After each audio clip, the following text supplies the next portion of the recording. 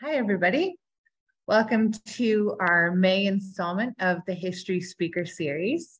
I am very happy to have our speaker with me in person this evening, which is awesome. And I'll introduce him in a moment. Firstly, I would like to introduce the folks who you're seeing on screen. So, of course, we have Monica, who is the operations coordinator at OMAH. Many of you will have spoken with her on the phone already. We have Trish as well, who is the head of the history committee here at OMAH. My name is Lindsay. I am the history programming coordinator here at OMAH. Before we begin, I have a few thank yous to do. So firstly, I want to say a huge thank you to OMAH's history committee and Marianne Grant in particular, who coordinates with all of our speakers. And without her and without the committee and Trish, we would not be able to run this program as efficiently as I think we do. I also want to thank Monica, of course, for running our Zoom and for putting up all the graphics and whatnot. And I want to thank our partner over at Rogers TV, Deanne, who is with us every time we do these and who helps us spread these to their own platform as well. So we're super grateful for our partnership with them. And now it is my pleasure to be able to introduce our speaker for this evening. I'd like to introduce you to Rob McCron. Rob has been a member of the Legion for 23 years. Rob is the Legion curator and public relations officer. Rob and Rick Purcell have spent 2 years working on a project to memorialize the role that the Fairmile played in our local history. And you're going to learn a lot more about that this evening. Tonight, Rob will talk to you about the importance of the Fairmile within Aurelia's history. So I'm going to pass it over to you now, Rob. Thanks so much, everybody.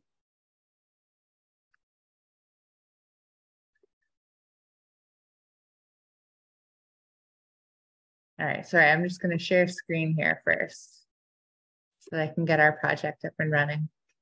Bear with me here. Oh, Monica, can you let me share screen? Thank you.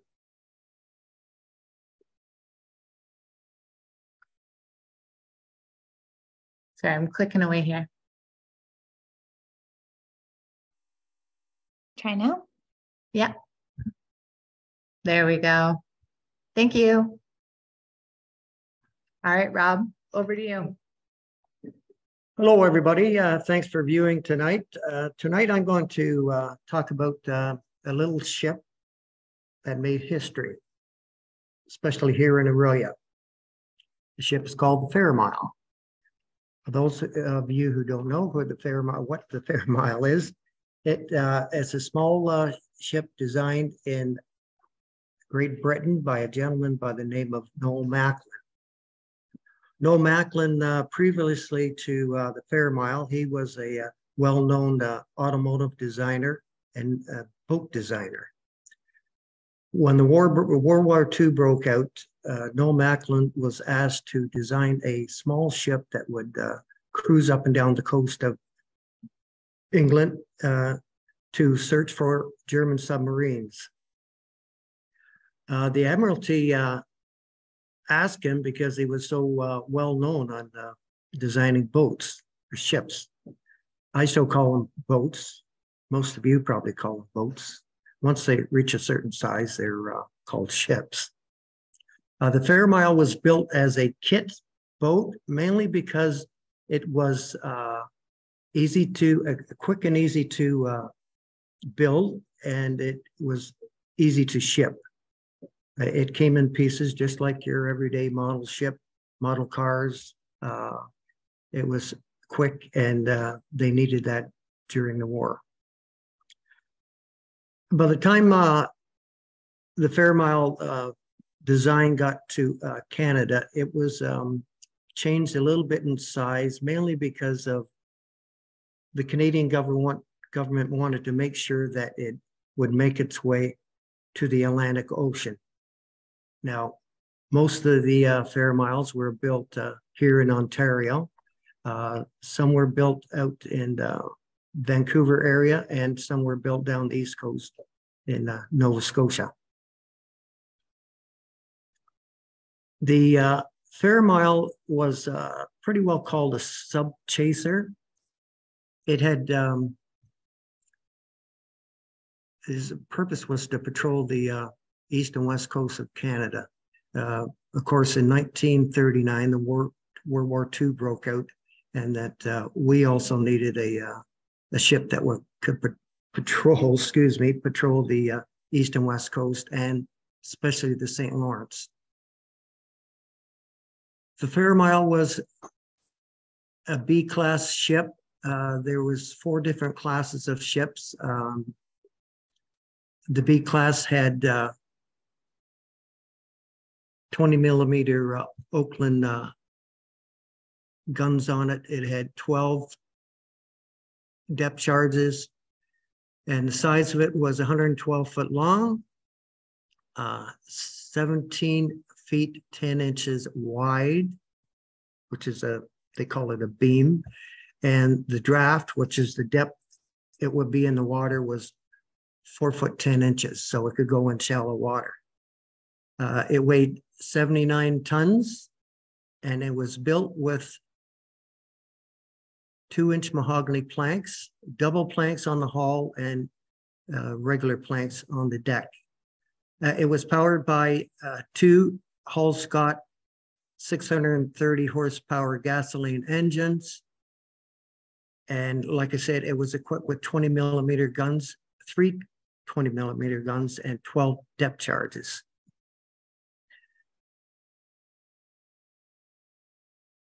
Originally, Hunter Boats, we're going to go on to Hunter Boats now. Originally, Hunter Boats was owned by Ditchburn Boats out of Gravenhurst between 1924 and 31.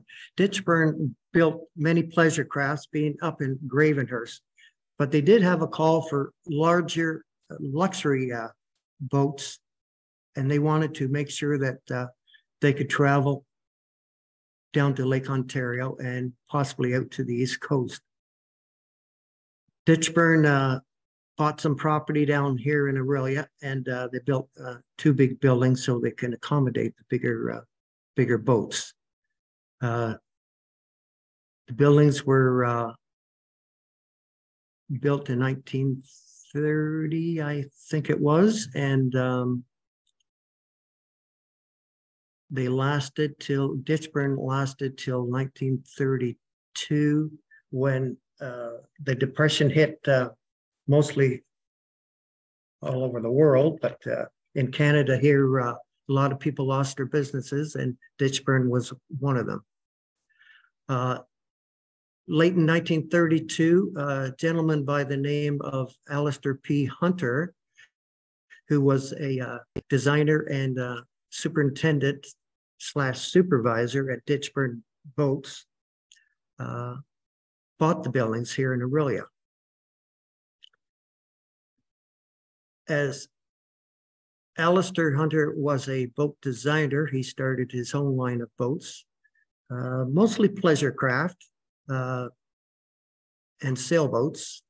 He also built canoes. As Aurelia had a thriving business in the tour industry, it was a big business for the Hunters.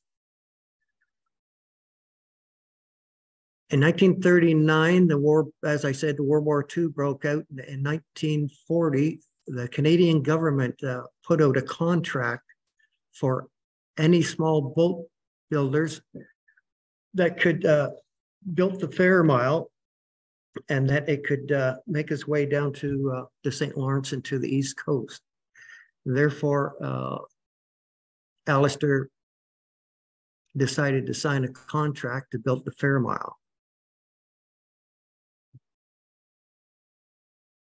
The Fairmile was started in 1940 at Hunter Boats. As a matter of fact, they're the first of 7 built out of all the Fairmiles built here in Canada. There was a total of 88 Fairmiles built, 15 built in Vancouver area, 7 built in Weymouth, Nova Scotia, and the remainder built in Ontario. The first built by the hunters was the Q060. The call numbers had to be 3 digits, and Q came from, I'm not sure, I'm still searching. Rumor goes that when the Fairmile reached Newfoundland, they call it a Q boat for some reason, but I'm still searching why it got called a Q boat. In England, they call them MLs with a 3-digit number. The ML stood for motor launch. The 060 was officially, and the only Fairmile built in Canada, officially named the Mariposa Belle. It comes from the Stephen Leacock's Sunshine Sketches of a Little Town book that he wrote many years ago.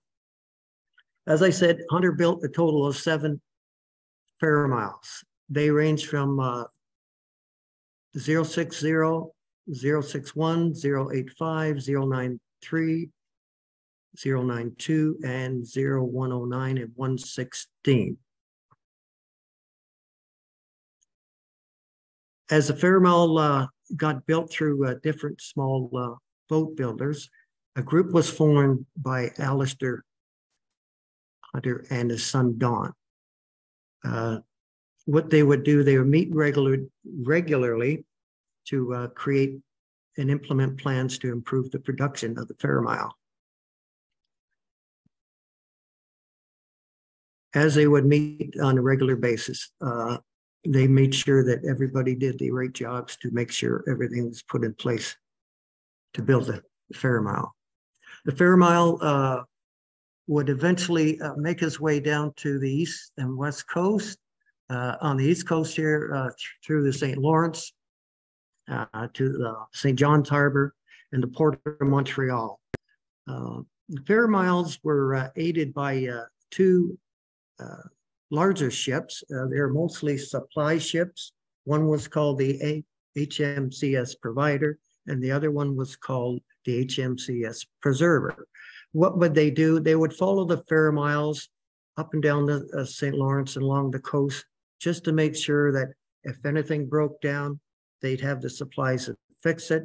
They even had a small hospital if anybody got injured, and they're an asset to the Fairmile.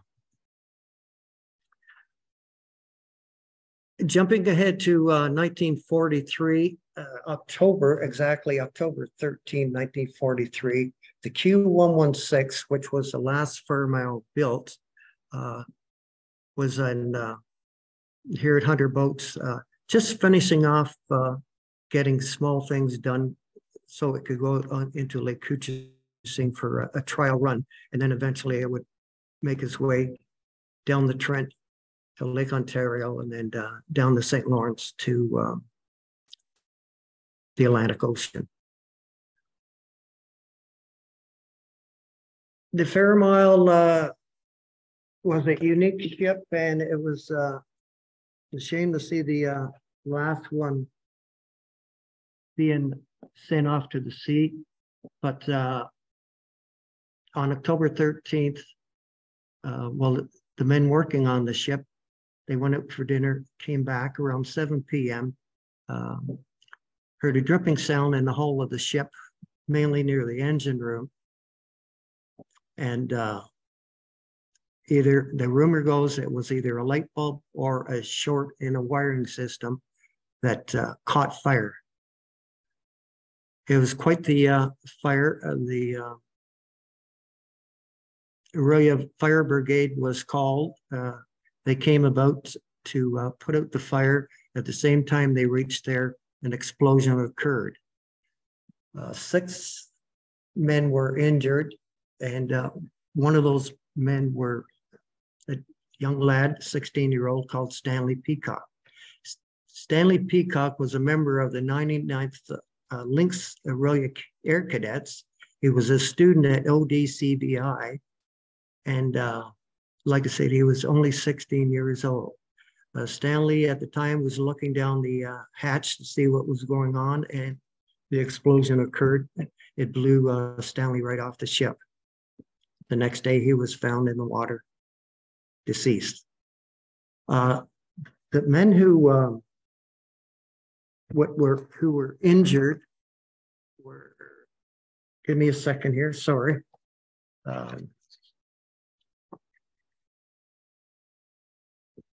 Their names were Ernest Justin, Reginald Bradley, Russell Harrington, Howard Brome, Harold Harris, Norman Johnson, John Stone, and they had major first-degree and second-degree burns and abrasives, and some of them had fractures. Incidentally, Norm Johnstone, I happened to find out that he was the only crew member that got injured still living. I got his phone number from his nephew, Jim Pomeroy, and I gave him a phone call. But first, Jim told me I couldn't phone that night. We were talking with each other because his uncle was out curling in a championship round of Bondsville curling. And I thought to myself, oh, boy, at 95, he must be in pretty good shape. So I asked Norm when I got talking to him, and he said that he curls on a regular basis, and he curls like everybody else does, gets down on his knees and pushes the rock like everybody else does. And I thought that was remarkable. Talking with Norm, he was quite enthusiastic about seeing a monument being built here in Aurelia, as he did live in Aurelia, and it would be a great idea to have a monument built on the shores where Fairmile was built.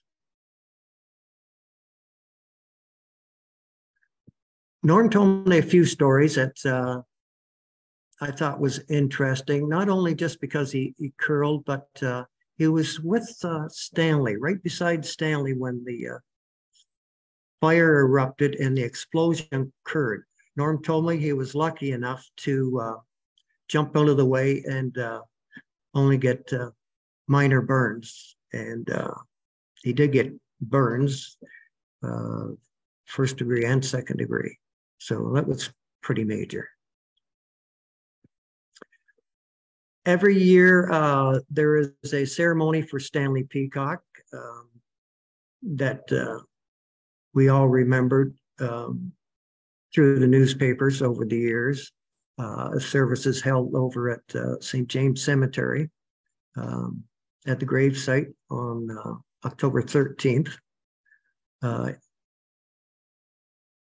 He was originally, it was organized by a gentleman by the name of Ray Rafflaw, who was also a good friend of Stanley's when they went to school. Ray never forgot Stanley for all these years, and he thought it would be a good dedication to have a memorial for Stanley on the anniversary date of the Fairmile explosion. Just recently, Ray passed away, and I'm sorry to hear that, but we'll continue having a ceremony for Stanley as the years come by. As I mentioned earlier, the fire brigade, which was called brigade back then, now it's called Aurelia Fire Service, rushed to the site and pretty well got it under control. And I feel that reading the article and searching what happened that day, the fire department pretty well saved the waterfront of Aurelia. There was numerous buildings, there was houses, retail stores, and especially there was a Imperial Oil had their supply tanks there.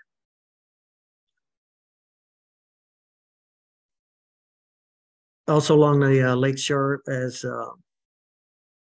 we know now, it's called the Legion. It was the CPR train station that existed back then. For their bravery, the firemen did receive medals. Captain Robert Elgin Jones and Lieutenant Daniel McLeish. They received the King George VI Police and Fire Service Medal for their gallantry. Also who received a medal was Ernest Wooding. He was a warrant officer for the Navy at the time, and he was not on the ship, but just off the ship, and he jumped on board to help rescue the gentleman. Ernest received what they called back then the Albert Medal, which is now the George Cross. There's a difference between the Albert Medal and the King George Medal. The Albert Medal is for life-saving, and what he did, he pulled two men out of the engine room and saved their lives. And the King George Medal was for bravery and gallantry, in which the two firemen received. After the war, 100 boats continue making boats, pleasure boats, that is. As you see in the screen here, there's an artist who lives here in Aurelia, Ada Torrance. She drew a picture of one of the boats that 100 Boats was famous for. They made not just pleasure craft, but they made sailboats. And at the time of the war, they were contracted to make a number of crafts for the Army, Navy, and Air Force. Don Hunter took over 100 Boats after Alistair had passed away. Through the years and into the 70s, with a declining demand for wooden boats, and this is when fiberglass became the norm for boats. 100 Boats had to close their business. In 1990, October 23rd, 100 Boats caught fire. It burned right to the ground, and that was a shame that these buildings do not exist anymore. From what I understand, the city of Aurelia bought the land, and now that if you've been down to by the Legion, it's called Veterans Park, and the skateboard is down there, and it is where 100 Boats was. You'll see on the screen, there's a pathway that goes just past the a monument, the Soldiers Monument, that was installed a few years back. And on the left where you see the arrow, that's pretty well where 100 Boats had their buildings. As a matter of fact, if you just so happen to be down in the park there, you'll still see the pylons in the water where 100 Boats sat.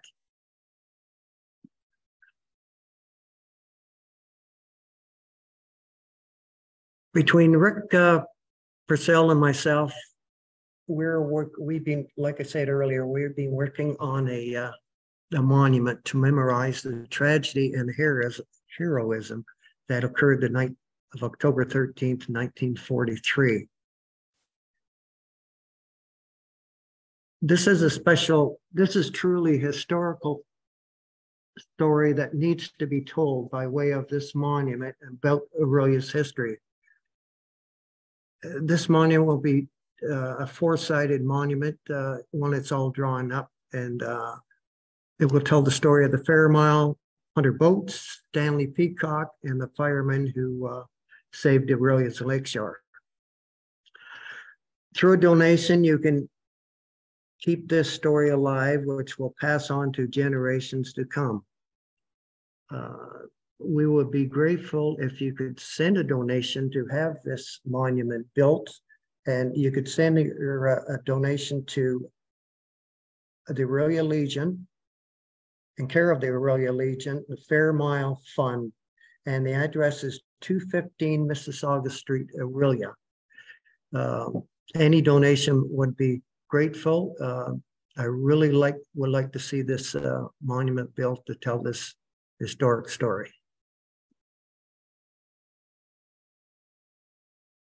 For those who don't know what the Legion is, The Royal Canadian Legion has 1,350 branches across Canada, 400 branches in Ontario alone.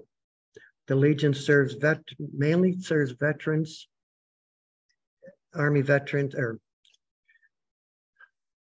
defense veterans and military, along with the RCMP. They serve their families, to promote remembrance, to serve our communities. And with your membership, you can help the Legion survive and do the things they do the best. Like I say, they help out the community as far as local. We do youth programs, help those in need. Example, we give money to Soldiers Memorial Hospital. We give money to the Lighthouse, who houses homeless people. And we have a number of programs for youth.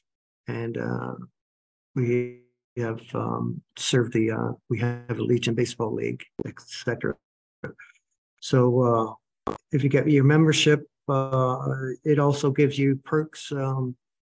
The National Legion as a command has partnered together with a number of brand named companies and retail stores to give us Legion members a discount. And if you do buy your discount, you'd have to put in your number, and every month they have a special deal going on. So join the Legion. It's fun. We have one of the best views in Canada, right on Lake Couchiching, and drop down, say hello, and have a drink.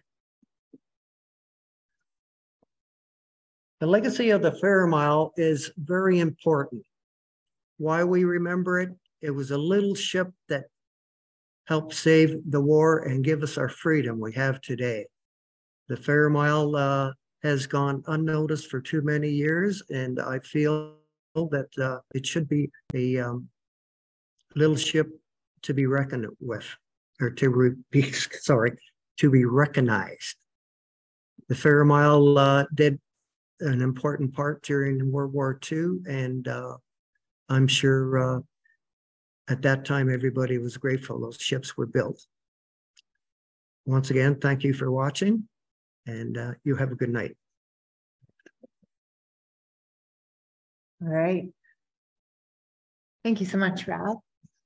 So folks, many of you will know the drill already, but if you have any questions for Rob, you're welcome to put them in the Q&A. If you move your mouse, you'll see that function at the bottom of your screen on the Zoom bar. I'll read them aloud so that everybody can hear what the question was that was posed, and then Rob will answer them for us. I'm just going to stop sharing here because it's a little hard to see the questions at the same time. And we already do have some questions coming in. So you ready? Yeah. Awesome. So from Janet, why do you think this story of the Fairmiles and the firefighters' heroics isn't more widely known in Orillia? Well, until I guess myself and Rick Purcell came along with Ray Radflab, nobody would have known about the Fairmile. Incidentally, I found out the Fairmile through Ray when we went to the gravesite ceremony a few years ago. And then I wrote the story on I searched and I wrote the story on the Fairmile. So we have a question from Trish. You mentioned that, I mentioned that Rob is the curator at the Legion. So Rob, can you tell us a bit about the artifacts that you have at the Legion? What's your collection like? Yeah, at the War Museum, I got a collection of, or we have a collection of many artifacts, numbers I can't tell you, there's hundreds.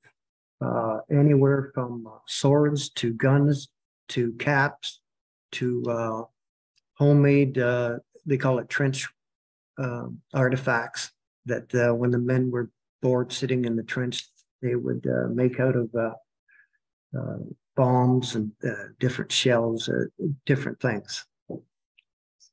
We also have a number of model ships in the Navy room that, incidentally, that's what I do. I build model ships in my spare time, and they're in the museum also.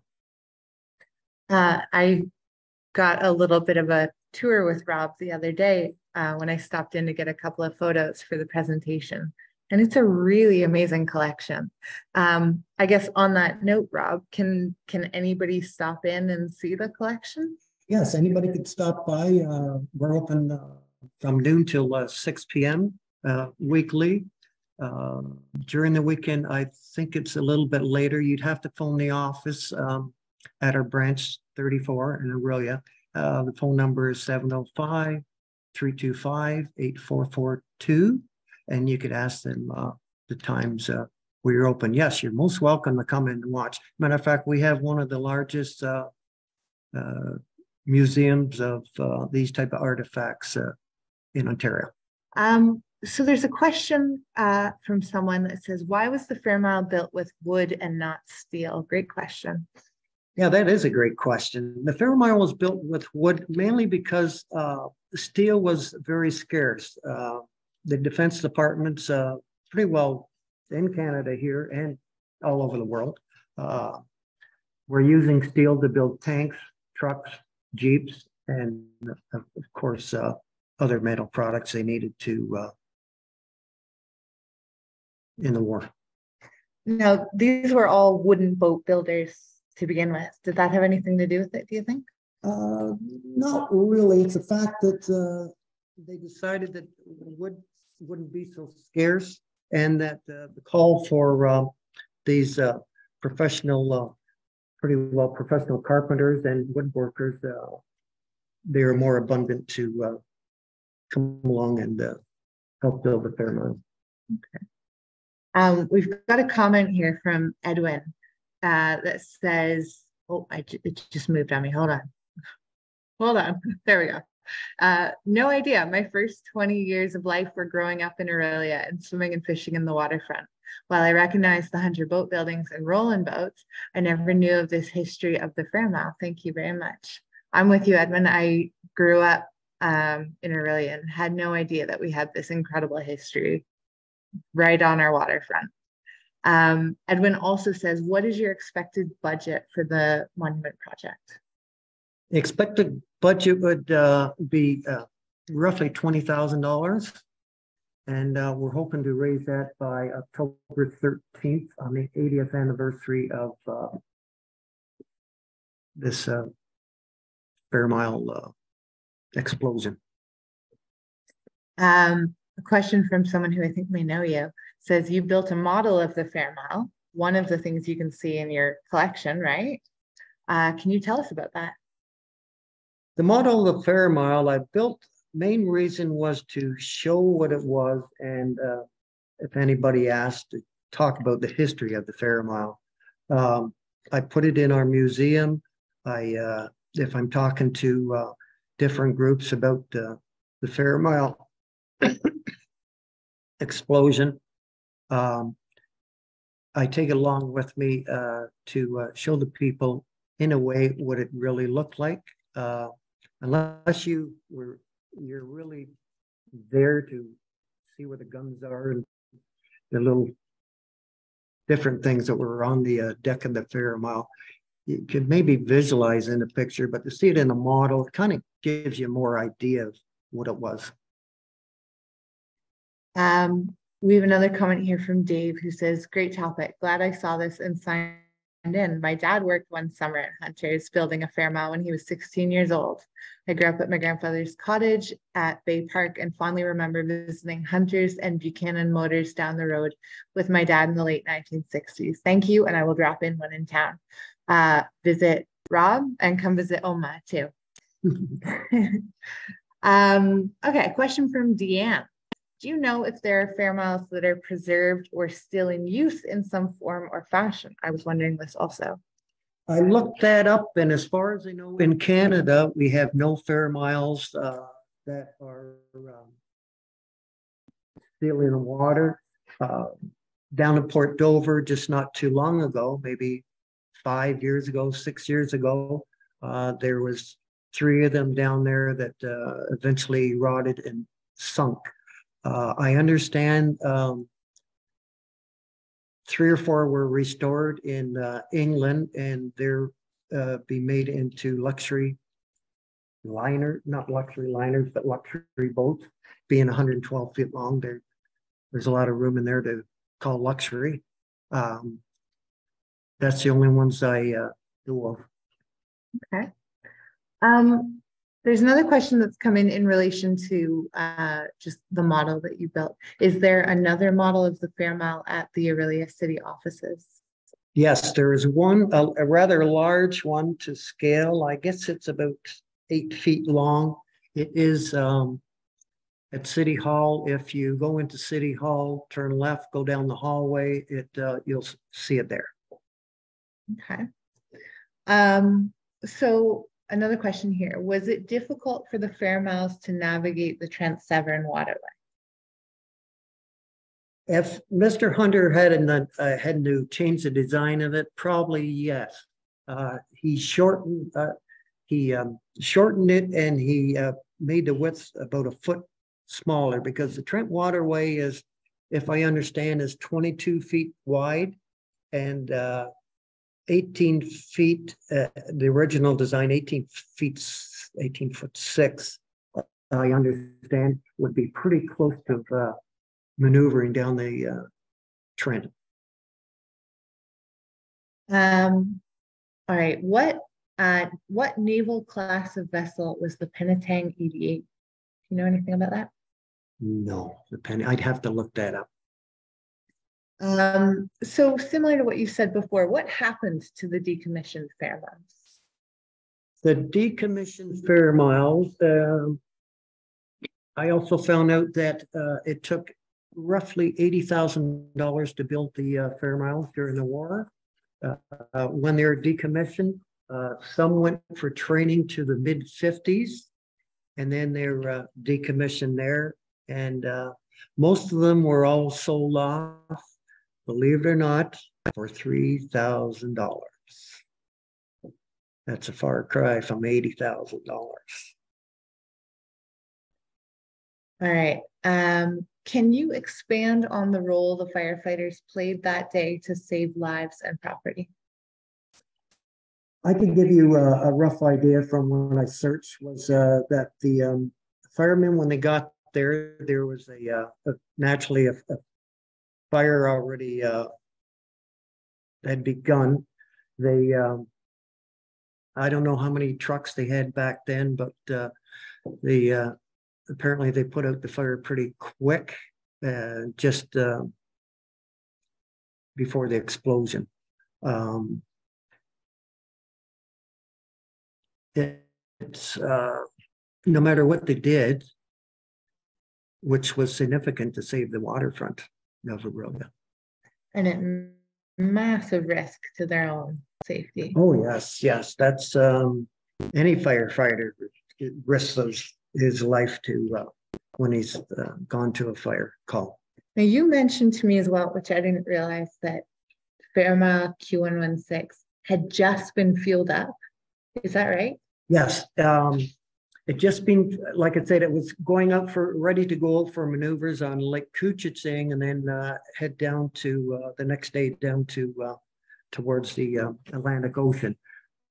They just fueled up with 2,300 gallons of high octane gas, because the all Scott engines were run on gas. Later on, some of the Fairmiles were equipped with diesel engines, as most naval vessels are today. All right, we have a comment from Wendy who says, thank you for helping us learn about and remember yet another piece of Canadian World War II history. Very interesting, which I agree. Thank you, Wendy. All right, and a couple of questions here from Therese, who says thank you, first off. So much history in Orillia, and I'm pleased you are bringing this hidden history to the present.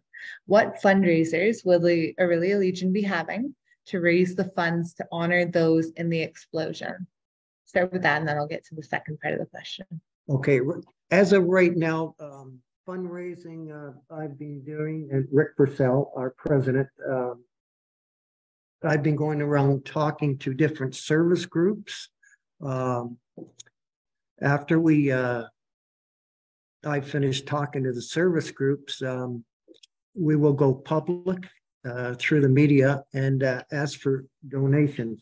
Right now we have nothing planned to raise money as of yet, but things are in the works. So we're having a meeting next week to find what else we can raise money to get this monument built. Great. Thank you for your call, Therese. And the second part of Teresa's comment or question here is, how long would it have taken to build a Fairmile and have it shipped out? Okay, the Fairmiles were built in record-breaking time. Matter of fact, the Hunter Boat Works built 7 Fairmiles in the side of 3 years. So that's a little over 2 boats a year, and that's 2 ships a year, pardon me. That's pretty quick to build a ship. And someone says also, what was being protected by the Fairmile? What was being protected by the Fairmile? Yeah, so what were they protesting okay. against? Sorry about that. Kind of went through my head there. The Fairmiles were out to protect the cargo ships and supply ships which were going to England. As some of you, if you know World War II history, England was getting bombed by the Germans and pretty well destroyed.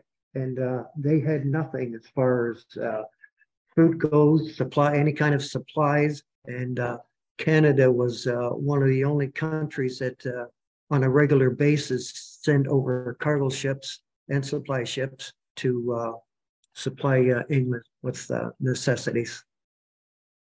Great. All right. Well, it looks like that is all our questions for the evening. Okay. I think we bombarded you enough for one night. So thank you so much, everybody, for your questions. Thank you again, Rob, for your time. This has been fascinating. And like you keep saying, spread the word, tell people, right? Spread the word. And one thing I forgot to mention is the reason why the Fairmile was built, not just to cover the coast for the German submarines trying to destroy these cargo supply ships, is because there's, like I said, they're spotted up and down the St. Lawrence, and that's pretty close to home when it comes to enemy ships coming to our country. So kudos out to the Fairmile. Yeah. Thanks again for watching. Yeah.